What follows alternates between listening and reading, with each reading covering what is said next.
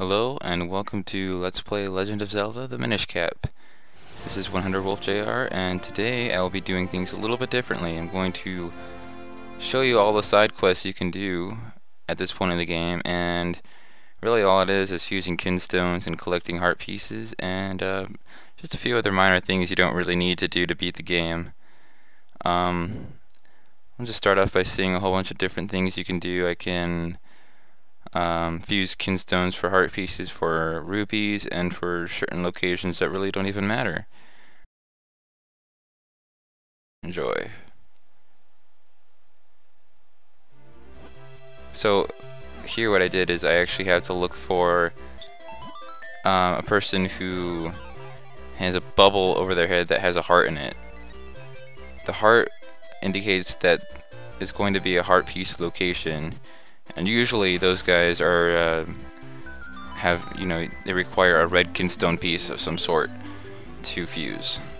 Other guys like this, for rubies and stuff, usually require green, sometimes blue, but yeah, it's basically, and you get green Kinstone pieces randomly from like a bush or from a monster or something. But anyway, this guy gave a golden rope, and once we kill it, as you can see, it does not die very easily at all. But once we kill it, it's going to give us a nice whopping 100 rupees.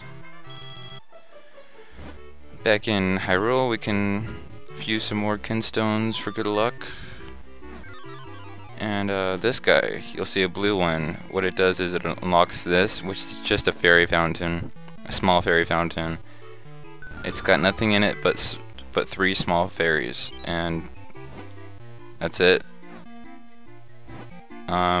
Continuing on from there, we just shrink down to Minish size, talk to the dog, try to fuse Kinstones with him since he's going to give us rubies if that happens. Once we do that, we find out it's going to unlock the golden Octorok here, but we can't actually access it just yet. After that, shrink down to Minish size in the bar and make your way on over the bridge. First thing you want to do for sure is talk to this dog and then try to fuse Kinstones with him. I did it the other way around for some reason, but you can't, or at least I couldn't, because I used all those types of Kinstones. Once you talk to him, you can actually access this area once you're big, and you don't have to turn down a Minish size every time you want to get over here. Because you'll find out later that there's quite a useful spot down here. This area here is where you turn in your mysterious shells for figurines. The way it works is you turn in, well, the first time you turn in 1, and since you don't have any figurines yet, it's going to be a 100% chance you'll get a new one. Now the next time you try this with 1, turning in 1, it'll be a lower chance. But the more seashells you opt to turn in, the greater the chance. And that'll only, you can turn in 1 until you've got like a 60% chance to get a new one, and you still most likely get new ones every time. The time you actually want to stop turning in 1 and start turning in 2 would be, I don't know, when you've got like 40% chance. Anyway, getting a little behind myself here.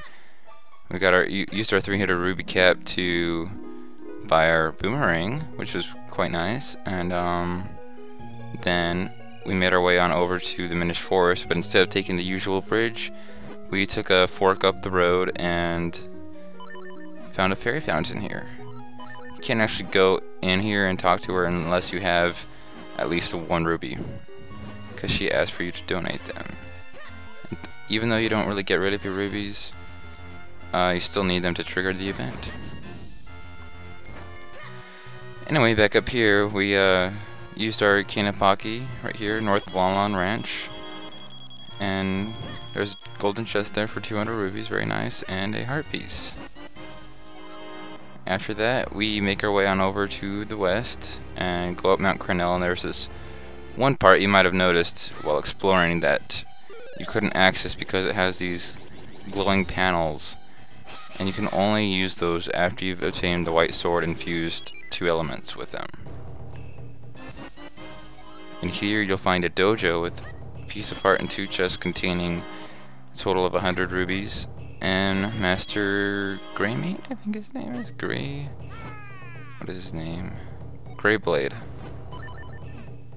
Greyblade will teach you the roll attack, and a little hard to master at first, but you know, try it out a few times and you'll get the hang of it quite easily. Get another tiger scroll for roll attack, and make our way on over down to here. You might have noticed this earlier. This is a place where, this is the same cave where we got our first bottle. And we actually get to go to the left this time since we can actually push that. And this place is actually the place where we need to go to progress to the next area. But for now I'm just gonna grab a few things that are not quite necessary to the game. Like that red Kinstone piece and this guy here, who I have no idea who he is. Apparently he's into Kinstones and poetry. Anyway, back in Hyrule Town, suck up that dust you see on the lower left, or lower right red square in the main courtyard. And once you do a few things and just whatever, take your time, and you'll see that this merchant named Beetle comes along and sells you jars of Picolite. It's called Picolite, and each one has its own effect. One will give you a better chance to find rubies, another will give you a better chance to find hearts, another will give you a better chance to find bombs and arrows, another will give you a better chance to find mysterious shells. Basically anything you find on the ground that mobs drop, or you find from, you know, slashing bushes, you get a better chance of finding those depending on which char you get. After that, we make our way on up to the Hyrule courtyard, and we can actually access that eastern area until we trigger the event that comes up at the end of this video. You'll find that I was just at that one dojo. We can't actually speak to the master until we have the lantern. Anyway, find another, just find any Kinstone Piece guy you can find, and if you're lucky you'll get, another chest here. This chest actually was not so lucky. It only contained a red Kinstone Piece. And this one was, a little less lucky than the other rupee locations I found. I mean, basically what it does is it leads you to this secret cave here. Ding. Come on. There you go. Secret cave there, and all it has is just a whole bunch of rupees worth 5 rupees each. Just a lot of those.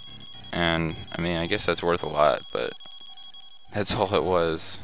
Kind of clunky there. And now we are finally at our main storyline part. You'll see here that Vadi is invading the castle of Hyrule, and he has devious plans for the king.